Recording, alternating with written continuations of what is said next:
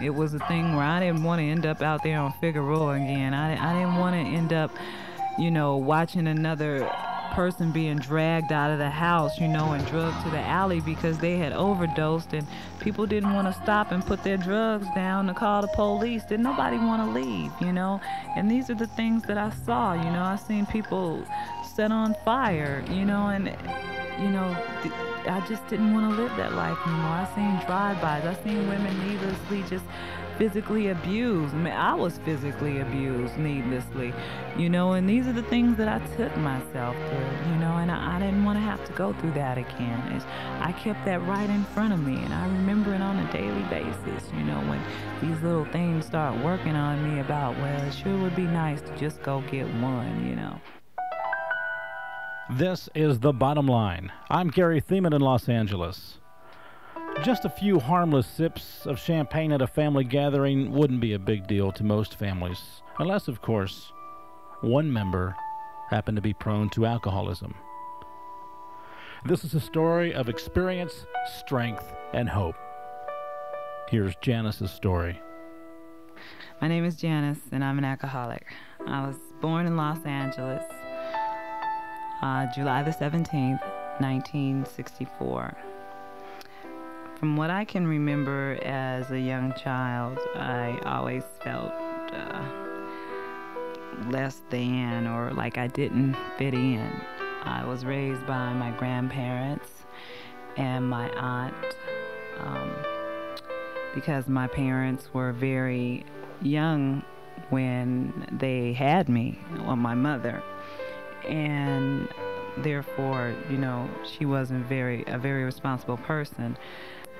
So my grandparents and my aunt took on the challenge of raising me, and I might add they did a pretty good job.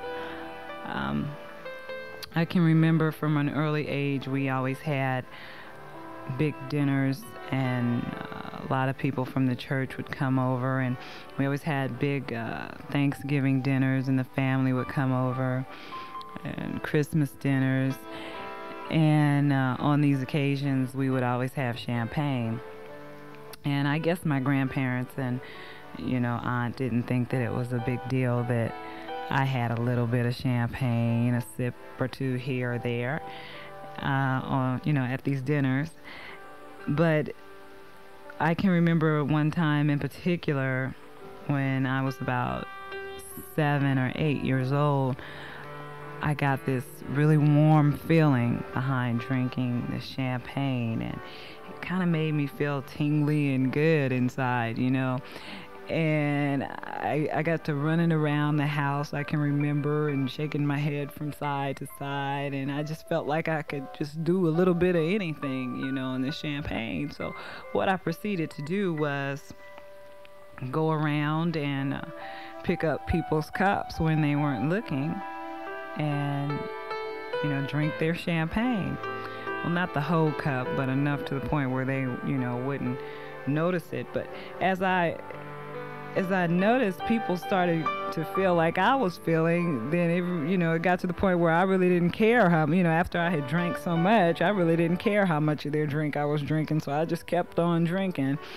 And by the end of the evening, I was in the bathroom throwing up, holding the toilet seat, and of course, my grandparents thought that it was just I had eaten too much food, and this is what I let them think. And my aunt used to keep beer and alcohol for people in the house. Now, these were church-going people, so they never drank, except for on these special occasions, but I had friends, and they were drinking, and I was of peer pressure age, and after going over to their house and experiencing drinking, and just not enough to where when I got back home anybody would know about it, but just drinking and then wanting to go back over their house so that I could get that feeling again, I proceeded to go into the closet and start sneaking beers and drinking them in my room and hiding the bottles under my bed, and turning the six-pack in the other direction so when they opened the closet they wouldn't see that 2 were missing. And Then one day it just got to the point where I didn't care, and I just took the whole 6-pack, and I just figured, they probably forgot that it was even up here. And my aunt, she had alcohol upstairs, so I never really was much for going up to her house, but when I found out she had alcohol, that was the place to be. So I would go up there, and what I would do is I'd tell her that I was going to clean up her place while she was gone, and she'd leave and go take care of her business, whatever it was she had to do, to the bank or grocery store or whatever. And while she was gone, I'd go and pour me a whole glass of alcohol and proceed to fill her bottles back up with water. Now, this was very easy to do, especially with the brown bottles or the green bottles, because she could never tell, she could never really tell. And then, like I said, these weren't drinking people, so it wasn't like she was going to go and pour some alcohol as soon as she walked back in the house and said, Janice, there's water in here. But I do remember on an occasion she did have some people over, and she poured some alcohol for a couple of people, and there was basically nothing but water in these bottles. And I think that was at the point where they started kind of starting to wonder.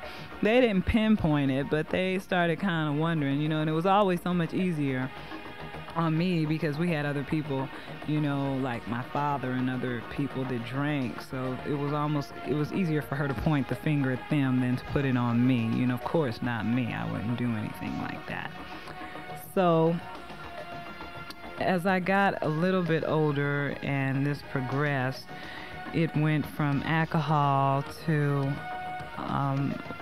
smoking cigarettes, and then from smoking cigarettes to smoking weed. And this, I should say, I was about 11 or 12. And I guess you could say my first drink was when I was about 8 years old, between 7 and 8, somewhere in there. And I really liked the way it made me feel. But as I was saying, it just got progressively worse, and I went from weed to more alcohol and a bigger quantities of alcohol. I mean, by the time I was 13, I was drinking 40 ounces and smoking a dime bag of weed.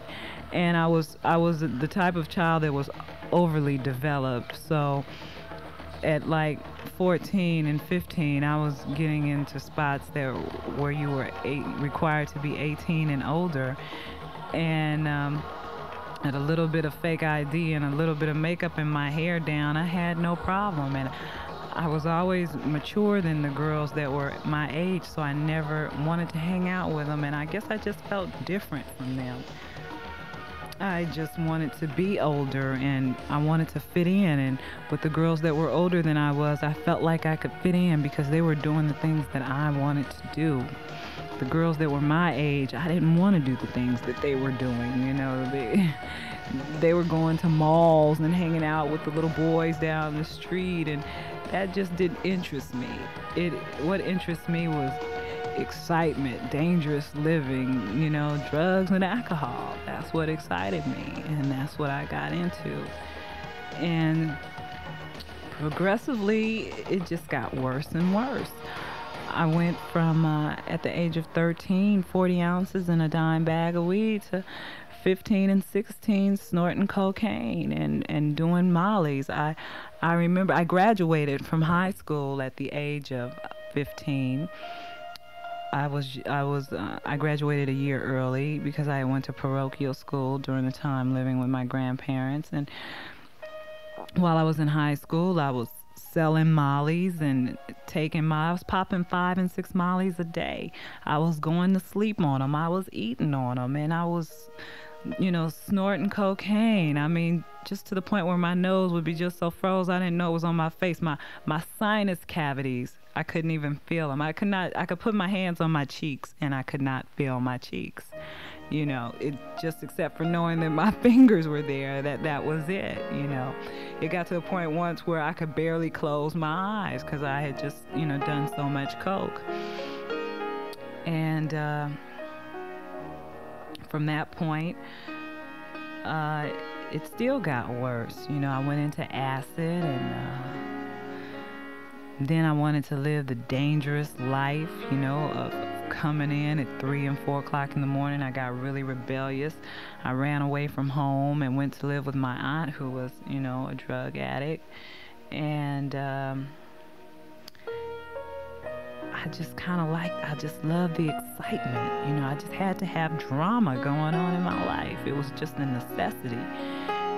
And I love the action that went along with it. And from that point, I think that I felt there was nothing that really I couldn't do. I used to ditch school, and I'd smoke PCP. And I remember one experience of smoking PCP and going from one room to the next room and not even knowing how I got there.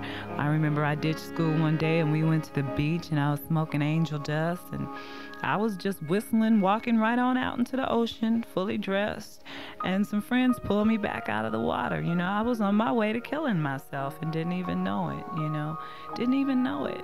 And that's just how out of control I was.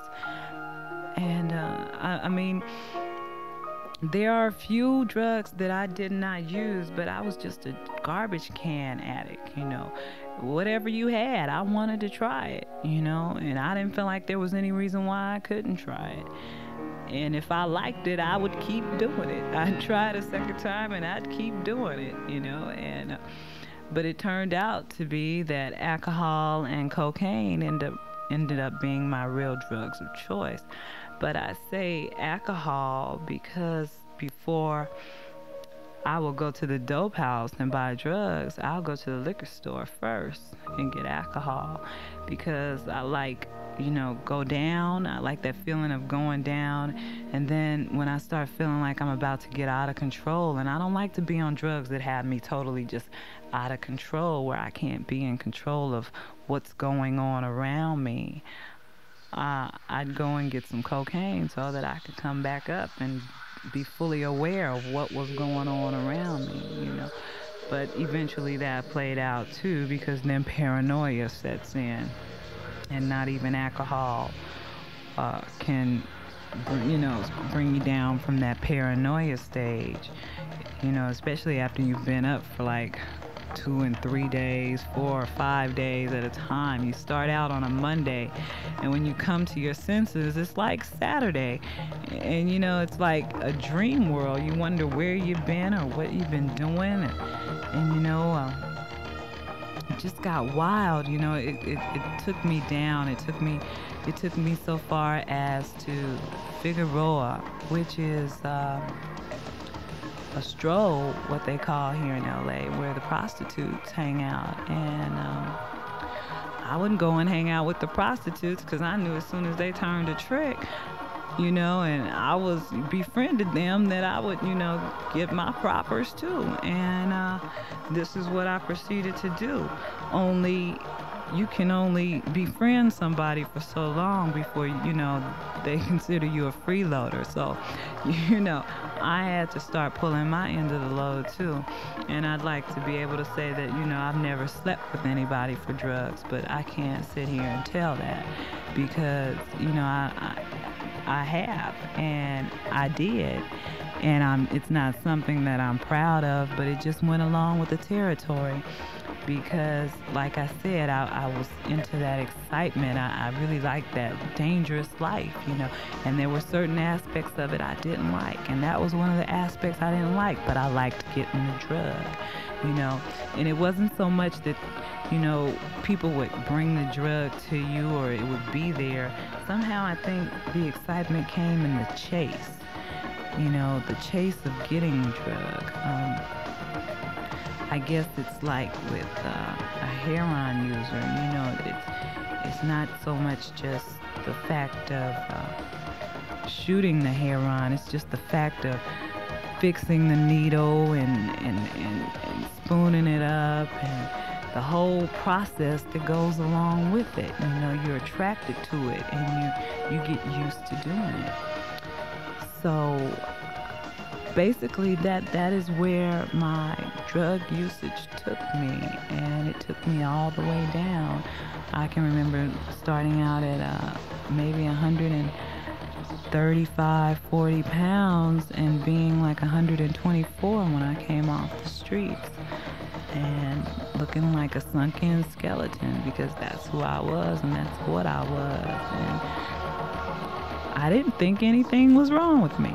You couldn't tell me there was anything wrong with me. I thought I looked perfectly fine.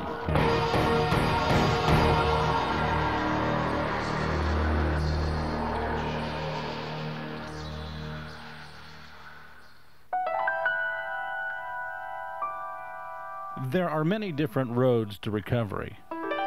For Janice, she calls it the Thorazine Shuffle. That's a hospital treatment program that gave her the tools necessary for the start of her recovery. 2 days after I was rescued off of Figueroa, my mother came and got me. I called her and I told her I was tired. And for once, she didn't argue with me. She just came and got me. And I went to her house and I laid on her couch and I was sick as a dog and I was sweating and I was throwing up and I was detoxing. That's what I was doing. I was just a mess. You know, I felt like my head was just going to split open at any time. Every part of my body ached. I was just racked with pain. And somewhere in between those 2 days, I got so sick until I couldn't get up and leave from one room, which was only like about 5 to 10 feet, to go to the restroom without getting dizzy. I would have to hold on to the walls just to get to the bathroom. I couldn't keep anything on my stomach. I couldn't even drink liquids. I mean, getting some water down was a job. I couldn't keep aspirin in my stomach. I couldn't do anything. So she took me to the hospital, and I went to the VA hospital in Brentwood. And at that time, they knew immediately when I got there I had a drug problem. I mean, you could see I had a drug problem a mile away. You know, it was no problem to see that I had a drug problem. And so they suggested that I take a psych evaluation, and so that they could put me into their program that they have.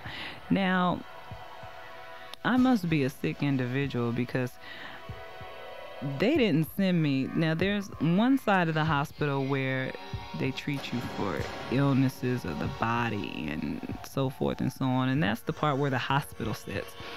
But then there's the other part where they have people behind locked doors and people doing the Thorazine Shuffle, and that's where they sent me, you know. And so I have a serious mental problem at the same time, obviously, because I didn't get a chance to go to the Betty Ford Clinic. They sent me over to the insane part of Wadsworth, you know. And the program that I was in, I wasn't on lockdown or anything of that sort. I was able to move freely across the grounds, but it was a somewhat intensive program for 30 days. And some people require a little bit more, but for me it was enough. For me, it was enough for me to get in touch with where my sickness really lied, and that was inside of my head. I wouldn't wish what I went through on anyone, not even my worst enemy. I wouldn't wish it on them. But some people have to go through what they have to go through. And I realized that today. And I believe that God never turned his back on me. I believe that I turned my back on him. But there's a little prayer and a poem that called Footsteps, and I truly do believe that the time that I was out there walking the streets and doing the things that I was doing, he was carrying me. We open our hearts to be filled by you, till we're overflowing with your love.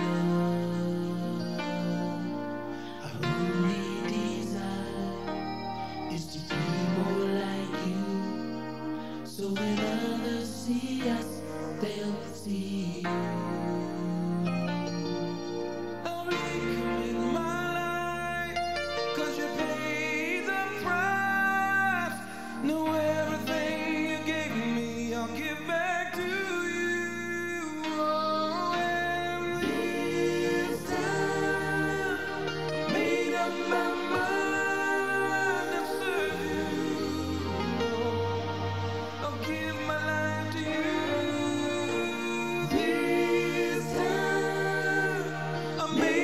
my mind to serve you. I recommit my life back to you.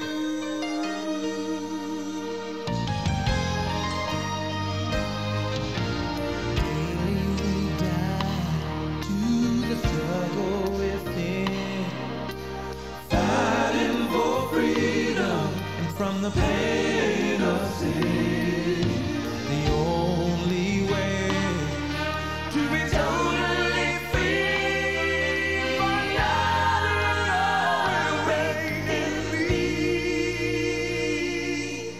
I'll give to you my life, a living sacrifice to do your will, no matter the price. Oh, at this time, I made up my mind to serve you, Lord.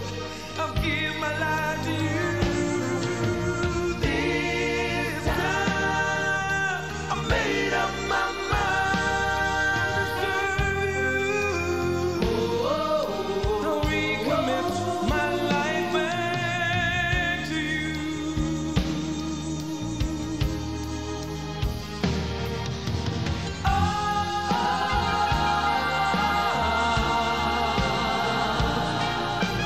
We will serve you, only. We will serve you,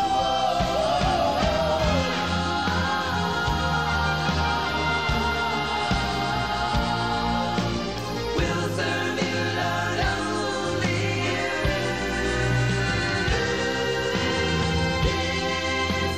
This time I made up my mind to serve you.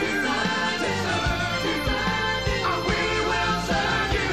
Now I can see what you want from me. I'm gonna say I won't run away. No. Now I really wanna serve you. Oh, this time I made up my mind, Lord. Oh, Lord, I'll recommit my life back to you. You've been listening to The Bottom Line featuring Janice's story. Janice, what a beautiful story. Thanks so much for sharing your experience, strength, and hope. This show is produced for Armed Forces Radio. I'm Gary Thieman. Until next time, God bless you. And share the message, won't you? This has been a GRT production.